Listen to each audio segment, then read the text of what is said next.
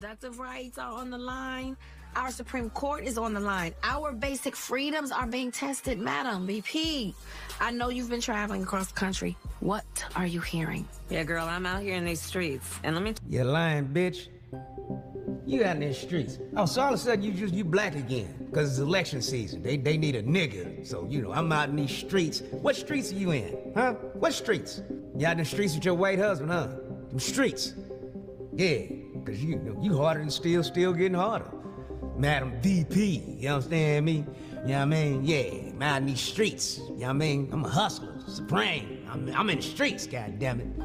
I'm hitting the pavement, agitating the gravel. You know what I'm saying? I'm kicking rocks like a motherfucker. Streets. And let me tell you, you're right, Taraji. There is so much at stake in this moment.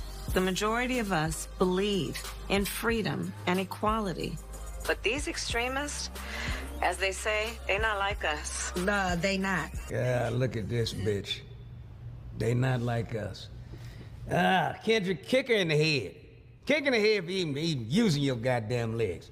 They not like... You ain't like us either, bitch. Well, how about that? Hold on. They will take anything and use it as a slogan to try to get them votes, boy. Then they didn't try to this black bitch out and turn her into a nigga once again.